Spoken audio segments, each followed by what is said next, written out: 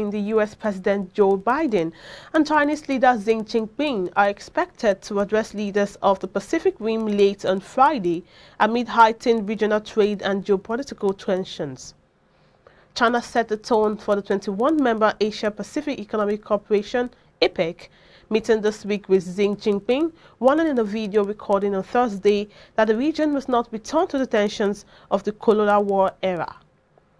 The comment was seen as a reference to efforts by the United States and regional allies to blunt what they see as China's growing coercive economy and military influence.